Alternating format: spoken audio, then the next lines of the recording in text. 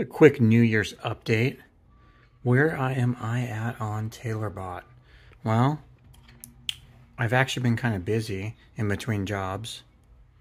But so I got these in, and I've printed these little pieces here. That's what it looks like.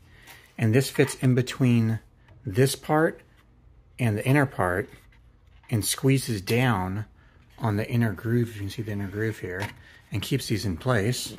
So we have this one in place now. So now we can go ahead and sort all these wires, wire up the circuitry for the neck and the head, and get everything working. Right now, we're actually waiting on some servo extension wires that's going to extend this wire down further so we can plug into the servo control, because right now it's not long enough, especially when that thing's going to be twisting around to the next